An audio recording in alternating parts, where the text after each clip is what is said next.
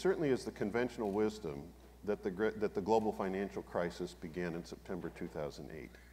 I think it began quite a bit before then. Everyone can have their own dating. For me, it was August 2007 when the flag dropped on the crisis. Frankly, when BNP Paribas closed its funds to withdrawals from its investors. I said, at that point, this is really, really serious. And one of the lessons was how long it took for the response, the official response, to gather the force that was necessary to begin to be effective. And to my mind, that explains the tenacity of the European authorities in trying to maintain the current structure, among other things, but most important, the fear that if some started to go, others would go, and actions would be taken that would unravel the single market that would be extremely difficult to put back together. I think it is folly not to suppose that letting Greece go is a very risky act that has potential systemic consequences. The situation in Europe bears very close attention, and it might be de-risked, but a huge amount of financial error takes the form of supposing that dangerous situations have been de-risked simply because we've had quite a while to think about them.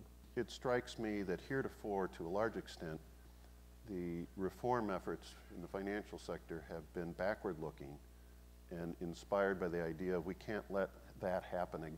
Look at those bad things, and we've got to make sure they can't happen again. And less in terms of what do we want the financial system to look like in the future?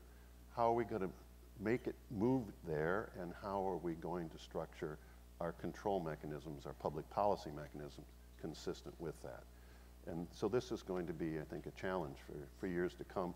As Larry implied, there's going to be a lot of structural changes in the financial system brought about by all kinds of things, including technology, that we have to think about.